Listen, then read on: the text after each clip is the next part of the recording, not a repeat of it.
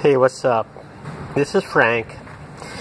Today I'm going to show you how to test a temperature sensor. This is a typical kind of little thermistor temperature sensor of the kind that comes with aftermarket gauge, temperature sensor gauge. And sometimes we kind of have some questions about whether the sensor is working or not. So this is a real simple test.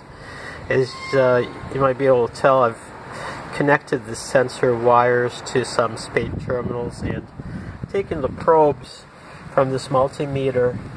Okay, I've taken the probes and I stuck them into the spade terminals, and I've got the multimeter set to read resistance right here, and it's reading like a 1.36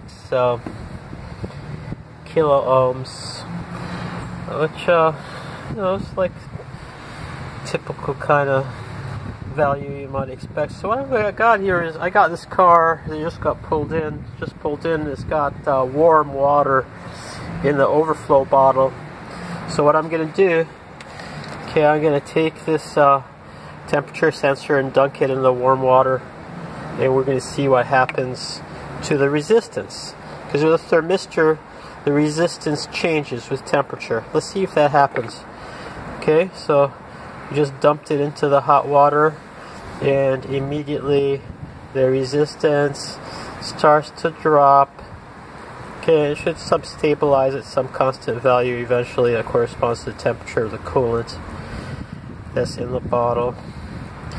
Okay, so this is a quick and easy test that you can do whenever you have a sensor that you're questioning whether it's functioning or not.